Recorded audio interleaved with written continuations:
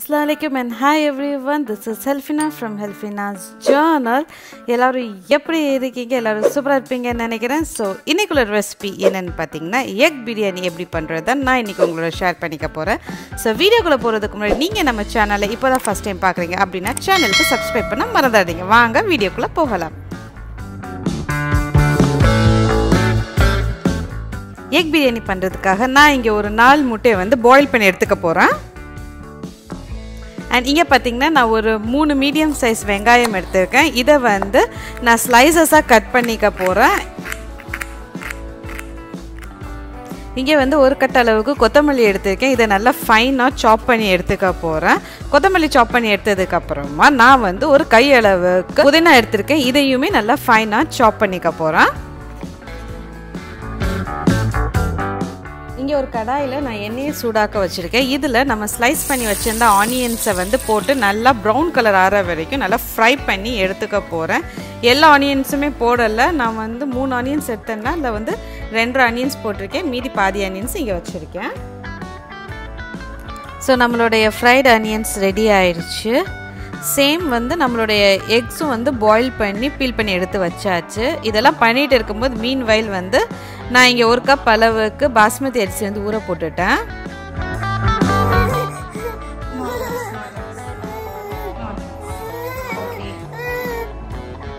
Rice ready பண்ணுறதுக்காக இங்கே ஒரு கடாயில் நான் 5 கப் அளவுக்கு தண்ணி ஊற்றிருக்கேன்.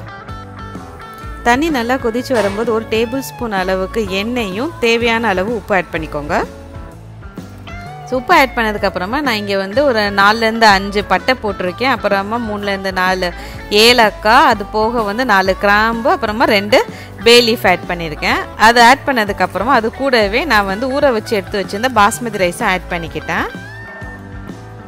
இப்போ நம்ம ரைஸை வந்து ஒரு 90% அளவுக்கு குக் பண்ணி எடுத்துக்கலாம்.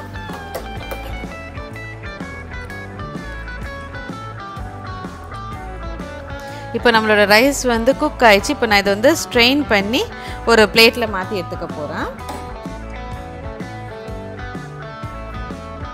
ஸோ ரைஸ் ரெடி பண்ணிட்டு இருந்த மீன் வயலில் வந்து நான் இங்கே ஒரு பவுலில் பாயில் பண்ணி வச்சுருந்த எக்ஸ் ஆட் பண்ணிக்கிட்டேன். அது கூடவே 1/2 teaspoon chilli powder, 1/2 teaspoon pepper powder, 1/2 teaspoon turmeric powder and 1/2 teaspoon jeera powder add பண்ணிவிட்டு நல்லா மிக்ஸ் பண்ணி எடுத்துக்க போகிறேன். ஸோ நான் இங்கே ஒரு கடாய் வந்து நல்லா சூடாக்க வச்சுருக்கேன். கடாய் நல்லா சூடானதுக்கப்புறமா நான் ஒரு 2 டேபிள் ஸ்பூன் அளவுக்கு கீ ஆட் பண்ணிக்கிட்டேன். இப்போ அதில் வந்து நம்ம மசாலா தடவி வச்சுருந்த எக்கை வந்து லைட்டாக ரோஸ்ட் பண்ணி எடுத்துக்க போகிறேன். சேம் ஆயிலில் நம்ம கட் பண்ணி வச்சுருந்த வெங்காயத்தையும் ஆட் பண்ணிவிட்டு அது கூடவே 1 டேபிள் ஸ்பூன் அளவுக்கு ஜிஞ்சர் கார்லிக் பேஸ்ட்டும் ஆட் பண்ணி அதோட பச்சை வாசனை போகிற வரைக்கும் நல்லா ஃப்ரை பண்ணி எடுத்துக்க போகிறோம். இப்போ இதில் 1 டீஸ்பூன் மிளகாத்தூள், 1/2 டீஸ்பூன் மல்லித்தூள், 1/4 டீஸ்பூன் கரம் மசாலா, அதே போல் 1/4 டீஸ்பூன் வந்து மஞ்சள் பொடி சேர்த்து நல்லா மிக்ஸ் பண்ணிக்க போகிறேன். நான் இதில் வந்து தக்காளியும் பச்சை மிளகாவும் ஆட் பண்ணல. நீங்கள் தக்காளியும் பச்சை மிளகாவும் ஆட் பண்ணுறதா இருந்துச்சுன்னா தயிர் வந்து கம்மி பண்ணிக்கோங்க. நான் தக்காளி ஆட் பண்ணாததுனால நான் இங்கே வந்து ஒரு 4லேருந்து 5 டேபிள் ஸ்பூன் அளவுக்கு தயிர் ஆட் பண்ணியிருக்கேன். தயிரோட பச்சை வாசனை போகிற வரைக்கும் நல்லா குக் பண்ணி எடுத்துக்கலாம். ஒன்ஸ் தயிர் வந்து நல்லா குக் ஆயிடுச்சுன்னா அதுக்கு மேலே இந்த மாதிரி எண்ணெய் வந்து மிதக்க ஆரம்பிச்சிடும். இந்த ஸ்டேஜில் வந்து நான் இங்கே 1 டீஸ்பூன் அளவுக்கு ஜீரகப்பொடி ஆட் பண்ணிக்கிட்டேன். ஸோ இப்போ இதில் வந்து நம்ம கட் பண்ணி வச்சிருந்த கொத்தமல்லியும் புதினாவும் ஆட் பண்ணிக்க போகிறோம்.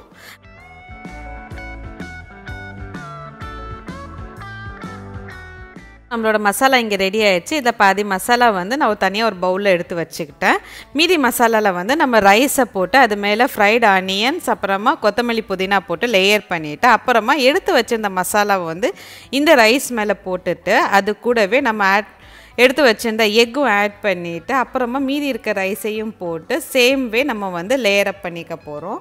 ஒன்ஸ் நல்லா லேயர் அப் பண்ணதுக்கப்புறமா நம்ம இதை வந்து தம்க்கு விட போகிறோம். இதை வந்து கொஞ்சம் எக்ஸ்ட்ரா கலர் கொடுக்கறதுக்காக நான் இங்கே வந்து ஆரஞ்சு ஃபுட் கலர் ஆட் பண்ணியிருக்கேன். உங்கள்கிட்ட வந்து சாஃப்ரான் இருந்துச்சுன்னா நீங்கள் சாஃப்ரான் மில்க் கூட ஆட் பண்ணிக்கலாம். இப்போ நான் இதை வந்து லிட் போட்டு மூடி ஒரு 5 நிமிஷம் தம்க்கு விட போகிறேன். ஸோ 5 நிமிஷம் ஆயிடுச்சு. இப்போ நம்ம ஓப்பன் பண்ணி பார்க்கலாம். இங்கே பார்த்தீங்கன்னா நம்மளுடைய எக் பிரியாணி சூப்பராக ரெடி ஆயிடுச்சு. பார்க்கவே செம டெம்ப்டிங் அண்ட் கலர்ஃபுல்லாக இருக்குல்ல. இப்போ நான் இதை வந்து ஒரு பிளேட்டில் ட்ரான்ஸ்ஃபர் பண்ணிக்க போகிறேன். ஸோ அவ்வளோதாங்க, நம்மளுடைய சிம்பிள் அண்ட் டேஸ்டியான எக் பிரியாணி ரெடி ஆயிடுச்சு. இந்த வீடியோ உங்களுக்கு பிடிச்சிருக்குன்னு நினைக்கிறேன். நீங்களும் உங்கள் வீட்டில் இதை ட்ரை பண்ணி பார்த்துட்டு எப்படி வந்துச்சுன்னு கீழே கமெண்ட் பாக்ஸில் சொல்லுங்கள். இந்த வீடியோ பிடிச்சிருந்துச்சுன்னா லைக் பண்ணுங்கள், ஷேர் பண்ணுங்கள், கமெண்ட் பண்ணுங்கள், சேனலுக்கு சப்ஸ்கிரைப் பண்ண மறந்துடாதீங்க. Take care, stay home, stay safe.